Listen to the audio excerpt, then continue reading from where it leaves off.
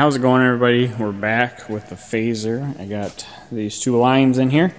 Today we're going to try and get the coolant lines hooked up and a bunch of other little miscellaneous stuff. I've got the metal to close them off. I did bring the exhaust. I could start making the can for it. As far as the tank goes, it was some good advice on the last video's comments to heat it up and reform the tank. The problem with that being I don't have any patience, and I'm pretty sure I overheated it, and then it went bad. It went bad in a hurry. So I think I just need a quick trip to Lost Viking, and I'll see if I can find I guess a smaller tank, or I might build one. I could build one too. Just weld some aluminum together. But yeah. So as far as the coolant lines go, it's actually not too bad. This is the original top line, and it actually bends pretty good to just go in there. I had to cut it down. I had to cut a big chunk off of it, but the problem with it being that, like, this hose is the same size as this aluminum line, so I'm gonna have to figure something out for that. Not a huge deal. This line is the original off the VMAX, and on the VMAX it went down underneath because the inlet to the cooler was back in there. It had the front cooler.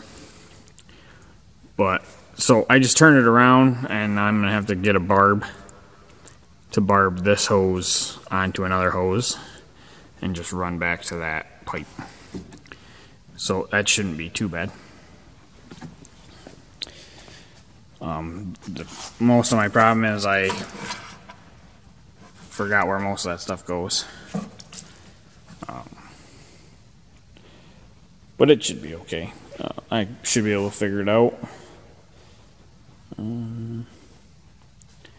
So yeah, coolant lines, figure out which wires need to be hooked up, modify the exhaust, and put the fuel pump in. I brought it over here. Where did I put it?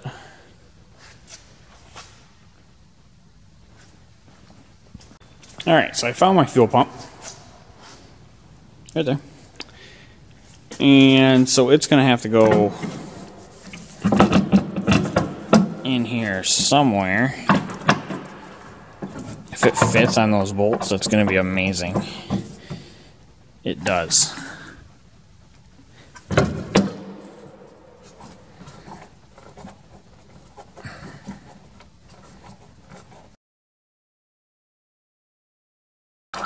Okay, there's a little spacer. We can leave that on.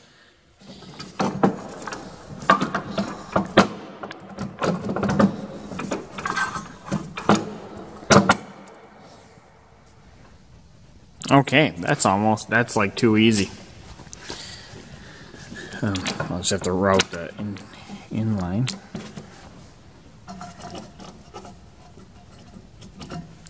But yeah, that's nice. So yeah, I'll just have to get like these clips all folded back around so my fuel lines aren't. I might have to cut that spacer. The outlets are coming right into the jack shaft, so I think that's what I'll have to do. Alright guys, so it's the next day. Power actually went out in the shop. It's kind of hard to do anything with no power. So we got the fuel pump in there. That's looking good. I'll have to cut that little spacer down and have to get some fuel line. I don't know if I saved the stuff off the VMAX, but so now I want to get these little plates made so I can close that up, and I'm gonna have to see if I can find a wiring schematic, I guess, for all that stuff. But for now, let's get this cover made, and yeah, then we'll see where we are.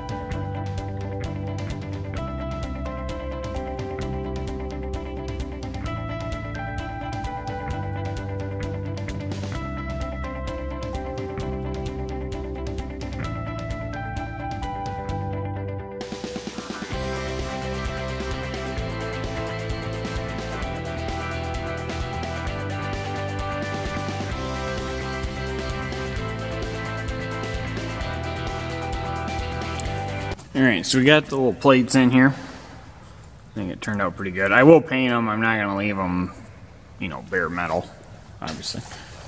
I'll paint them when I paint the tunnel. And so I got my pipes in. I just need to adapt this to this size, which might just be me buying a smaller piece of aluminum pipe to go in there and putting that over that, you know, weld it in. As for this other one, I want to set the muffler in there, and I realize that's not going to work because the muffler's got to be up here so high. So what I'm going to do is I'm just going to buy just some coolant line, some heater hose that size, and I think I can just run it forward and down and under, and then come back up. Back here and go to the pipes. And I'll still have to do some searching for a tank, but I'm sure there's something out there. But yeah, and then so next time we'll probably be doing the exhaust. This is the old can.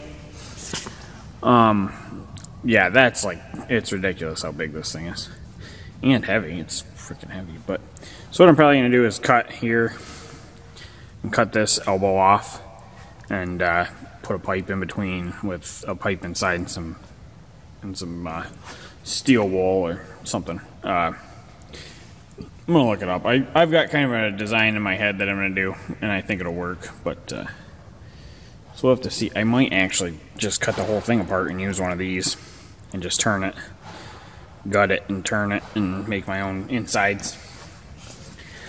We'll see. That'll be the next video. So yeah, so we got the fuel pump mounted. I would get some fuel line so I can route that. But yeah, we're getting there. Need to make a mount for this. I was gonna make a mount for this, but I kind of need to figure out what's going on with the fuel tank before I do that.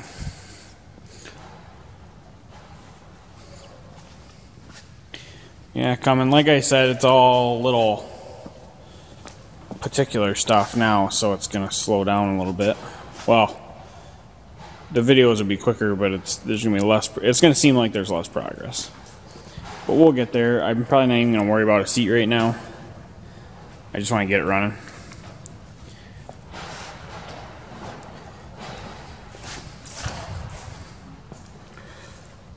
So yeah, if you guys want to keep up with the build, hit that subscribe button. If you like the video, leave a like.